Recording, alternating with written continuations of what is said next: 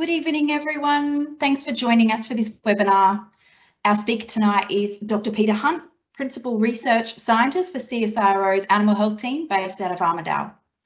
Peter has been the Chief Researcher and Project Leader, and he will present and discuss the project, which has worked to test whole farm system changes to lamb production in the summer rainfall zone by comparing autumn versus winter spring lambing and incorporating dual purpose crops into the grazing system. The project being discussed here is one of several investments made through the Livestock Productivity Partnership, which is a 5-year collaboration running from 2017 to 2022 between the MLA Donor Company, University of New England, CSIRO, New South Wales DPI, and more recently, University of Tasmania and the University of Melbourne. The LPP investments also form part of a larger national initiative to improve feed-based resilience and year-round feed supply and overall better animal nutrition. I'm going to hand over to Peter, and if you have any questions, please drop them in the Q&A chat, which we will pick up after the presentation. Thank you, Peter, and I'll hand over to you. Thanks very much, Emma. Next slide, please.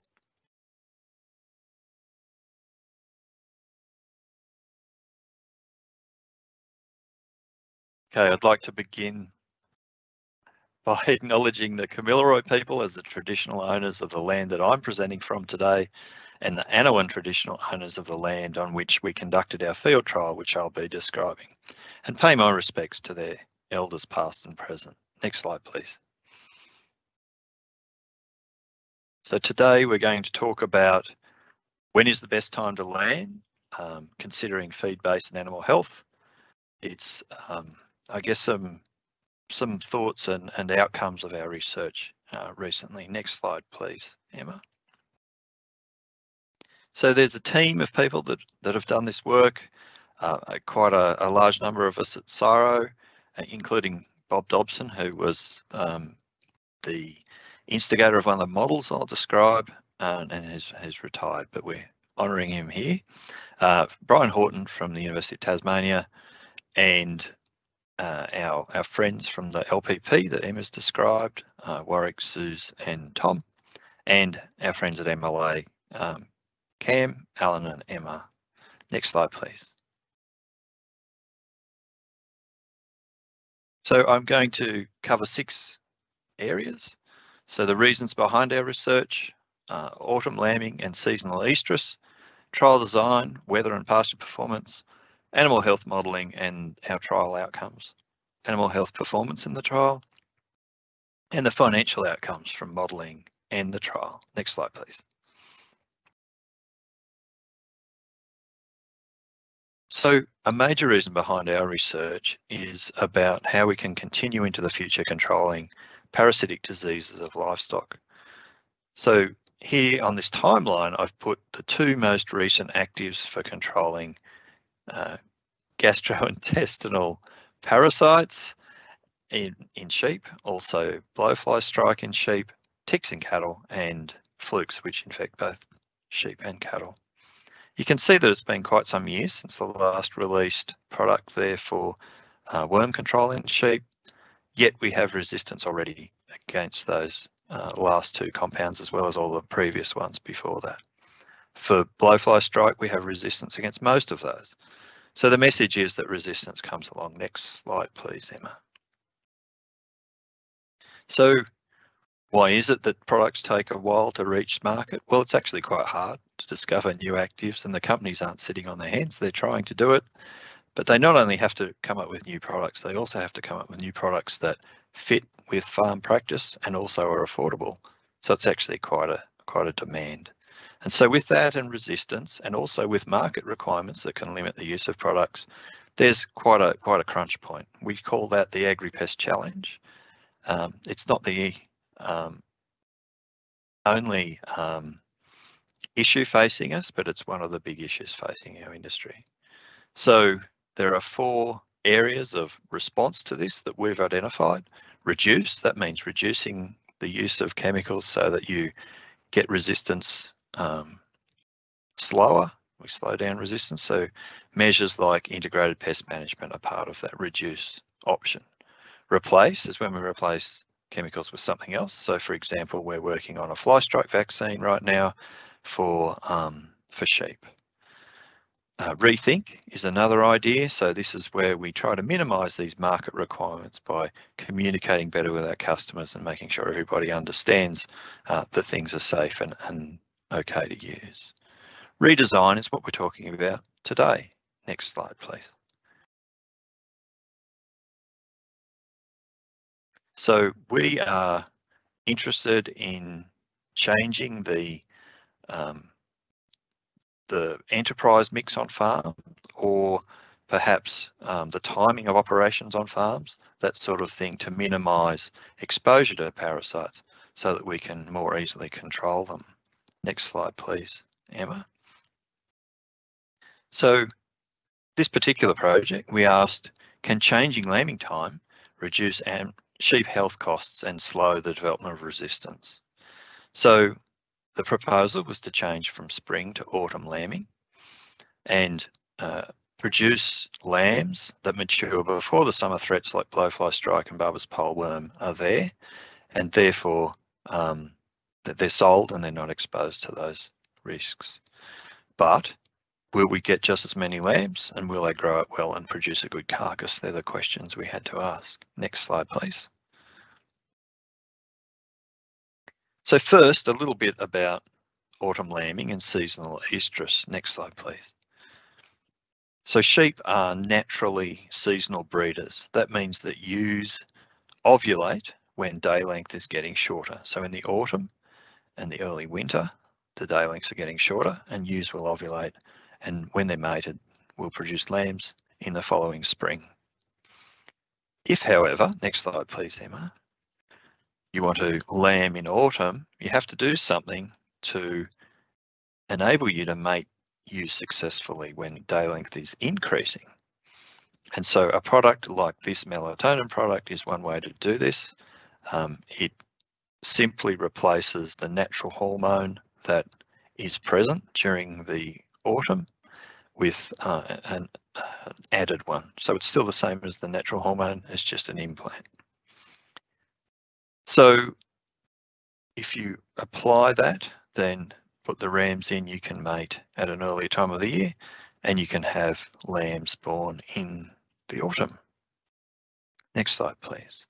So now I'll go over the trial design, the weather, and the pasture performance that occurred during our field trial. Next slide, please. So firstly, we followed the advice for producing autumn lambs. We used the Regulum program.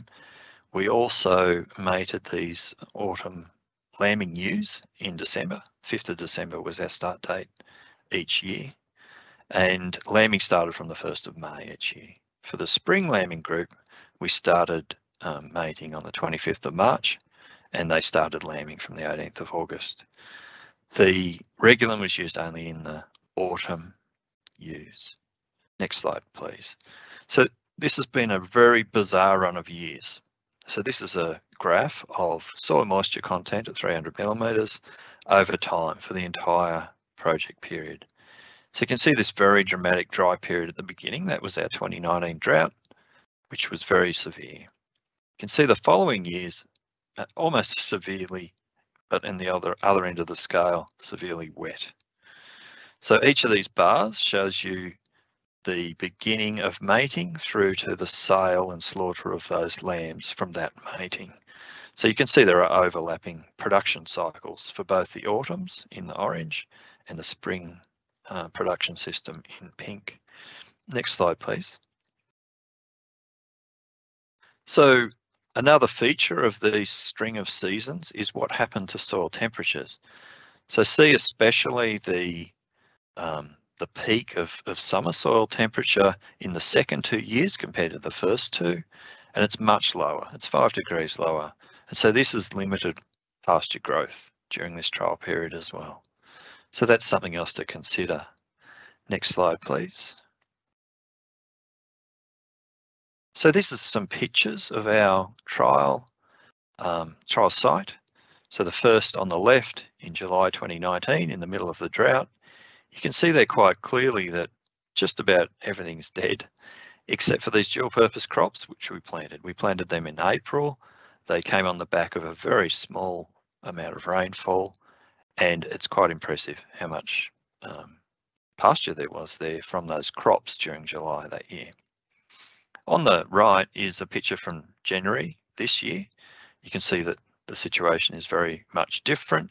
In fact, the white there is all surface water reflecting the light back to the satellite. So very, very different times. In the trial, we had 8 farmlets, and each of those farmlets had 8 subplots. So I've labelled them there, A through to H.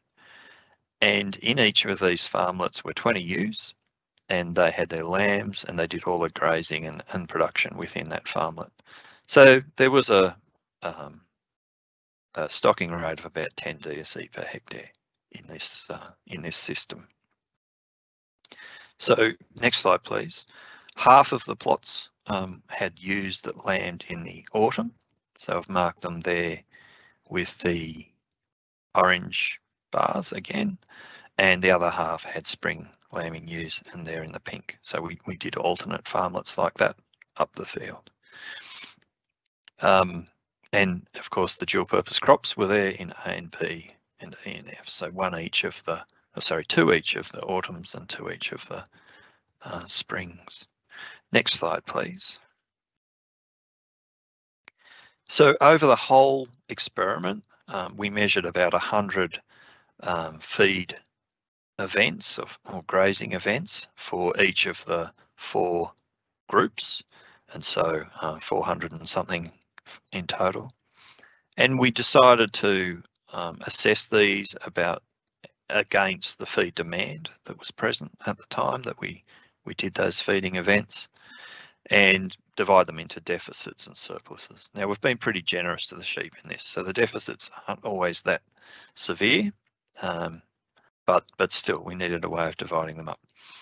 So you can see here quite clearly that there were more grazing events in surplus than deficit overall, but you can also see that the spring systems had more surplus relative to deficit compared to the autumn. You can also see that the provision of dual purpose crops, which is something we did in the one of the 2 autumn groups and one of the 2 spring groups, had not much of an advantage at all in autumn, and really had not much of a change either for the spring. So that's what happened there. Next slide, please. So now I'm going to talk about the animal health modelling and trial outcomes. Next slide, please. So first, as a bit of an indication of ewe health, here's some information about lambing. So we had divided our ewes after each lambing period into these categories. So they may have been dry, they may have lambed but lost their lambs, they may have lambed twins or triplets but still raised one. That's the LAL star category. They may have had a single and raised that, or twins and raised those. So you can see there the autumn ewes produced more twins than the spring ewes, but less singles, and they had more of these events where twins were born but only one was raised. Also, there were far fewer dry ewes in the autumn group compared to the spring group. So there's no real evidence there that autumn was unfavourable for this reproduction. Next slide, please. When it comes to parasite infections, so we did some modelling with Robert Dobson's model, and this is the predicted loss of meat production caused by parasites at different stocking rates. So there's different stocking rates in those different colours. You can see with the autumn system, we predict that those would be far lower than in the spring system. Now, we couldn't actually measure that effect directly in our field trial. So next slide, please. So what we did is we followed the worm boss regulations for drenching. So we did regular flock monitors on our lambs, and then we drenched them when they exceeded thresholds as directed by worm boss. And then we counted up how many drenches the different groups had over time. So you can see there in the graph that in year 1, the autumn lambs were not drenched. In contrast, the spring lambs got 3 drenches that year. In the second year, one of the 4 groups of autumn lambs got a drench, so that's why it looks like a quarter there. And the spring lambs got between 2 and 3 drenches each group. In the third year, so the harshest year as far as parasite burden is concerned, the autumn lambs got between 2 and 3 drenches, and the spring lambs got between 4 and 5. So this is pretty clearly demonstrating that the autumn lambing did reduce intestinal parasite load in these sheep. Next slide, please. However, when you look at the ewes, which are in the system the whole year, there is no difference at all. And that was what we expected as well. So there's no advantage of time of lambing for parasite burden in ewes. They're in the system the whole year round, whether they lamb in autumn or in spring. Next slide, please. So let's have a look now at fly strike. So Brian's model can help us estimate the number of sheep at risk of fly strike over time. And the way he does it is with 2 colours. So the blue there are all the sheep at risk if you didn't have a preventative treatment, and the red is when you have applied some chemical to try and avoid fly strike. So you can see there again quite clearly there's a prediction that spring lambs will be far more exposed to fly strike compared to autumn lambs. Next slide, please. However, when we looked at our data and the number of animals treated, ewes in the top graph and lambs in the bottom graph, there are actually no differences statistically between the groups. So in year 1, we used dicyclonol to prevent fly strike. In year 2, we didn't use anything. This was partially because we'd found dicyclonol resistance and we hadn't developed a system yet to replace the dicyclonol. In year 3, we used cyromazine. We also shore the lambs that year. That's the only year we shore the lambs, and that was all about avoiding fly strike. We knew it was going to be a bad year. Many producers would have experienced that this last summer. So unfortunately, there was no advantage there for fly strike. Next slide, please. So thinking now about how the animals performed production-wise in the trial. Next slide, please. So first, another look at lambing. So you can see on the left, the green and blue bars, the total number of lambs produced was greater in the autumn. Also, you can see that the hashed bars, the lambs that died, they're also greater. So although we got more lambs alive from autumn, we also had more lambs dead. So there's perhaps some untapped potential there. Next slide, please. Another way of looking at it is, how did the ewes perform at lambing? So I've divided the ewes here into ewes that had 3 or more lambs over the period. That means they had at least 1 a year. Some had 5 or 6 lambs over the period, or they had less than 3 lambs. So there was at least 1 year where they had no lambs. No lambs raised, that is. So you can see there that the autumn in total exceeds the spring for the category on the right, 3 or more lambs. And also you can see that there's a standout group, which is the spring lambing system with the dual purpose crops supplied. We do not understand this at all, but they had a lower number of ewes who produced 3 or more lambs compared to the other groups. Next slide, please. So I'm going to go through lamb growth rates 1 year at a time. And the reason for that is that we had very different outcomes for our dual purpose crop operation in these 3 different years. So in the first year, cycle 1, we had to finish all of our lambs on grain. There simply wasn't enough pasture, despite the presence of those dual purpose crops, to finish those lambs. So we're comparing grain finishing here. The difference with the blue bar is because these lambs were grazed on the dual purpose crops before they went on grain. And that appears to have given them quite an advantage in this system. The lambs in the black group there, their ewes with the lambs at foot did graze the dual purpose crops, but that didn't seem to give them much of an advantage at all. Next slide, please. So the second year was quite different. We successfully sowed the dual purpose crops again. There was plentiful pasture and no grain was required. Again, the autumn lambs grew faster. The pasture lambs, though, were the standout ones in this year. The spring lambs grew slightly slower. Next slide, please. In the third year, we had that very, very wet summer and autumn, and we were actually unable to get equipment on the paddock to sow the dual purpose crops at all. So in this year, really everything finished on pasture. And you can see there quite nicely, actually, that the difference between dual purpose crops and pasture has disappeared. So because it's not there, they're the same. And again, the autumn lambs grew faster than the spring ones in that year. Next slide, please.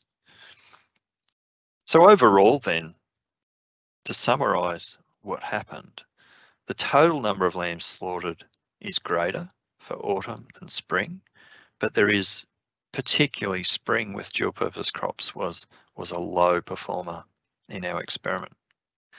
When you look at carcass weights though, there is very little difference between autumn and spring,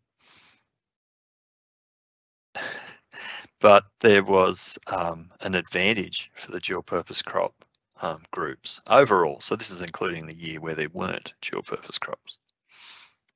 Next slide, please, Emma. So let's now look at the financial outcomes from the modelling and the trial. So, thank you. One of the things I've got to mention is that the prices weren't the same. So we had slightly higher prices for the autumn lamb sales every year, and the differences were bigger in some years than others. They're not huge, but they are there. When we look at the value of the carcass, so this includes the carcass weight and the price, of course, it really, the comparison really just compares, well, it's in line with the carcass weight data that I showed before. So there is a slight advantage of autumn value of carcasses, about $3 higher, but there's a bigger advantage of dual purpose crop system lambs. They were worth about $5 more. So next slide, please. When we take the income from lamb and the income from wool together, we can graph the income received from these systems over the 3 years. And so I've graphed them all there. You can see the pasture ones on the left, the spring-born lambs on the right, the dual purpose crop ones at the top, and the pasture only ones at the bottom. You can see that we got more income in total each year. That was mostly because of the increasing wool price, because actually the lamb price was highest in the first year. Expenses, so the red line shows the expenses incurred to produce these sheep in each year. So you can see the first year, everything ran at a loss quite clearly. That was because of supplementary feed during the drought. The second year had the lowest expenditure, and the third year had a slightly higher expenditure. In all cases, the expenses for autumn lambing are slightly more than for spring, and the income from autumn lambing is slightly more than spring. Yeah, sorry, that's wrong, except in the middle year when it was the other way around. Next slide, please. So when we average across all the years, the gross margin or the net income per hectare is given there in the middle column, trial gross margin. We've also put there the model gross margin. So this is from the models we ran before we did the trial, which are quite different numbers, but these used long-term averages of wool and lamb income. They also didn't model superfine wool merinos, which we used, they modelled a different coarser wool, so it wasn't as valuable as well. So I think the rankings are what we should compare here. So the ranking for the model was that dual purpose crop systems with autumn lambing would rank first, dual purpose crop systems with dual purpose crop systems with spring lambing second, autumn lambing on pasture only third, and spring lambing on pasture only fourth. When we look at what happened in the field trial, so the idea of the field trial was to demonstrate how real life relates to the model. So we can see that the first two are ranked exactly the same. So we got the most income from the dual purpose crop system on pasture, the second most income from that system in the spring, and then the second two are ranked differently. So we had a higher income from pasture only in spring than from pasture only in autumn.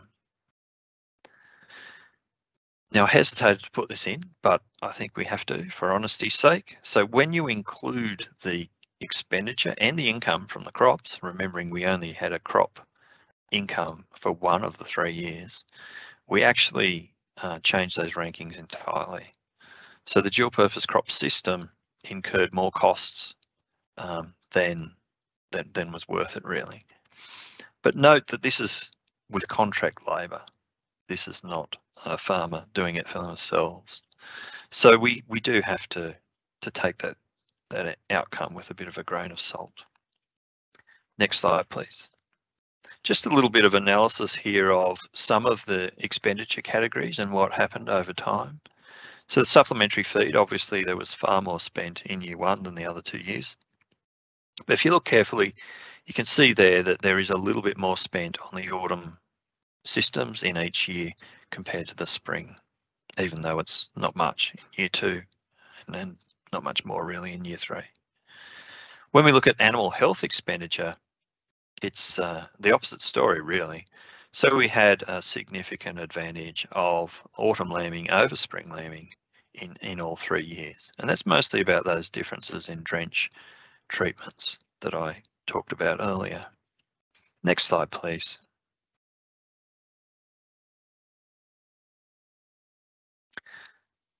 So the other modelling that Lucy has done here is looking at 4 locations across New South Wales, 2 of them tablelands locations, so Armidale and Goulburn, and 2 of them slopes and plains locations, Glargenbone and Temora. When we look at the outcomes there, we can see that this dual purpose crop system with autumn lambing performed best in the models in Armidale, as we saw before, but also in Goulburn, so both the tablelands locations. However, it's only the second best for the slopes and plains locations there. So the models predict that spring lambing with dual purpose crops would be the better outcome for those locations, for the slopes and plains locations that are listed there. In all cases, the pasture systems didn't perform as well as the dual purpose crop systems in these model outcomes. So that's something to weigh up against the advantages for animal health that autumn lambing might give. Next slide, please, Emma. So some concluding remarks for the work, where we think we're at, where we think we should go next. Next slide, please. So first of all, conclusions, things we observed that we did expect to see. So we did see that dual purpose crops can be useful at filling feed gaps. We did see that they're useful in the modelling in both tablelands and the slopes districts. We also could see quite clearly from our field work that when sowing is delayed, less feed is available for grazing, and so the advantage of dual purpose crops is less.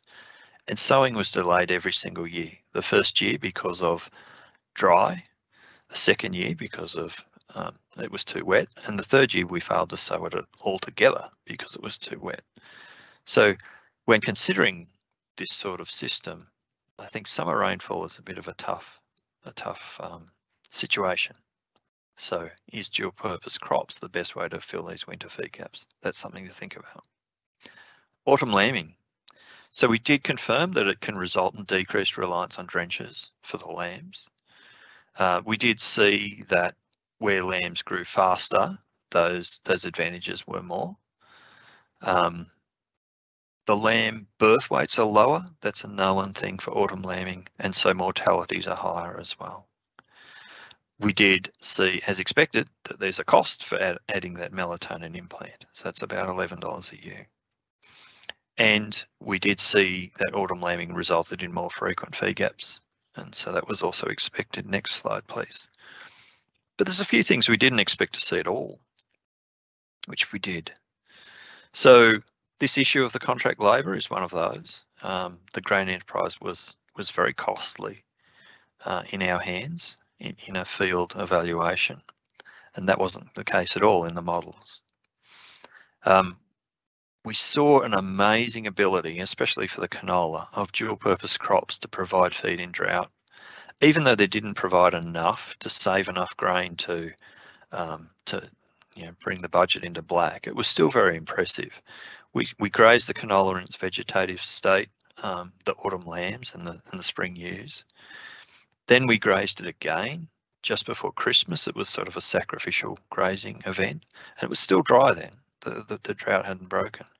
Then it rained in January and it came up again, and we could have fed it out again. We didn't, because we had to get on with sowing the crop for the next year. So that was pretty impressive. Also in spring, these dual purpose crops were associated with having less lambs, and we've got no idea why that would happen. Autumn lambing. So it's likely that the benefits are greater financially in tablelands locations. That's not something we expected. They can actually be more profitable than spring systems. We really didn't think that. We thought it would be about the same if we managed pasture properly, but they actually can be more. And yes, disappointingly, I guess, they didn't give a significant advantage for fly strike. But one thing to remember there is the modelling was all done on merino lambs. That's the only class of sheep for which there's sufficient data to run Brian's model. And we had first cross lambs here, so they didn't get much fly strike anyway. Other observations which I think are important: the models can't really handle this situation, which many farmers are probably familiar with, where wet summer conditions slow lamb growth rates right down, even though feed's plentiful. So that's something that happens in real life, but not in the models we used. The other thing is that although feed gaps were more common in the winter time, we experienced feed gaps in every month when you looked across all those grazing events across the 3 years. So it's a lot more unpredictable than perhaps we expected. Next slide, please. So there's a lot we could say about this work and a lot of things that we could do in following up from it, but I'll just point out two things. First one is about feed base. So climate change and other forces really mean a re-evaluation of feed base options is probably already happening in many farms and is needed. Although it's quite complex, it's also something that's probably better off done by producers at the local level. So our program, our Livestock Productivity Partnership program, is going to produce lots more options for grazing and pastures and fodder provision. There's going to be some new varieties of pastures, new brassicas for fodder production, new ways of managing white clover, the possibility of perennial wheat, and some new ways of sowing and establishing pastures that they're working on in Tassie. But all those things are great, but I think we need a local solution for which ones of those are most suited to particular locations. So I'd encourage all producers to think about that and how they can maximise their feed base. Because, yeah, solutions are unlikely to work equally well in all situations, and we've demonstrated this with the dual purpose crops here in this study. The second thing is about the advantages and disadvantages of autumn lambing. So some of these things are, I guess, kind of incomplete. So an open question is, what advantage, if any, might there be for autumn-born replacement ewes, whether they're merinos, first cross or other breeds? We didn't keep any of the lambs. They all went to slaughter. But if we need to breed replacement ewes, they'll be bigger and stronger when the summer comes along. Will there be an advantage for them over their spring-born counterparts who are a lot smaller and perhaps just weaned when these stresses of fly strike and barber's pole worm come along? Second question there, are there some practical strategies for improving the survival rate of autumn lambs to gain even more production advantage? You'll remember from the slide that the number of lambs that died plus the number of lambs that lived was quite a large number compared to the spring. If we could get more of those lambs to live, we'd have even more advantage there. Thirdly, we've done this for 3 years. The advantages in drenches were very, very clear, but I'd really like to see that demonstrated over a much longer term to really understand how much of a benefit that is, and over more locations as well. So I think it's really, really important, given the impending crunch, the impending agri-pest challenge that we've got, that we're facing at the moment. If we can't control worms, we're going to have to use everything else at our everything else we have to try and fight worms. And so this is one of the things that can be done. So let's really try and understand how useful it is and where. That's the end of the talk. Thanks very much for listening, and I'll hand over to Emma for a second.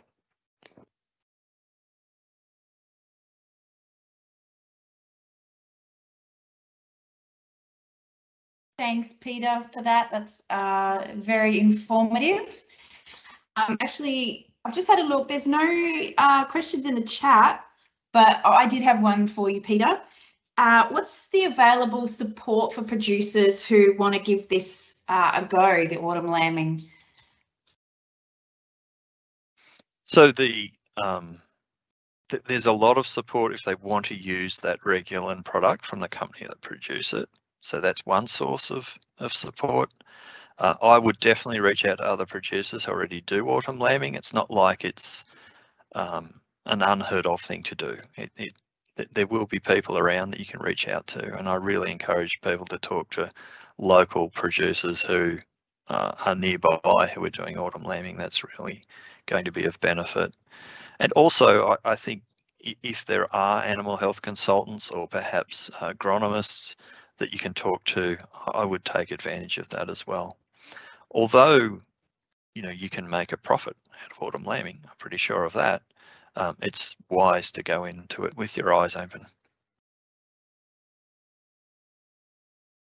Excellent, thank you.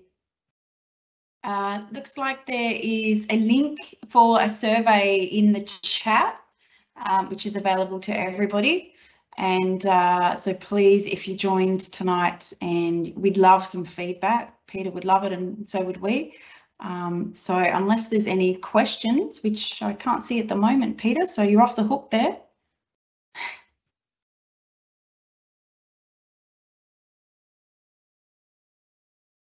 That's it for us. Thank you guys for attending, and this will be sent out as a recording if you'd like to watch back or send it around to your networks, and Peter's available for any follow-ups. Got anything else, Peter? No, thanks very much for attending, everybody. All right, great. Thank you, guys.